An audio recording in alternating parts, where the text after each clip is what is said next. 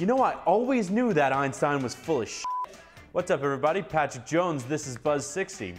Researchers at CERN in Switzerland claim they have sent a particle faster than the speed of light in their fancy accelerator. This is significant because if it's true, it would be the first flaw in Einstein's theory of relativity. You know, the theory that underlies all of modern physics and the only equation you remember? Of course the scientific community is coming out saying it's impossible.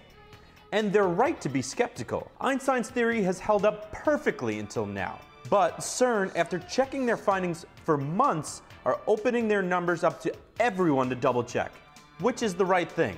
The interesting part is that the researchers were working with the mysterious and unpredictable neutrinos. So, will it turn out to be true? How would I know? I've wiped crumbs off my face with a cat. But I do know that the ironic, "way to go, CERN," just doesn't work as well.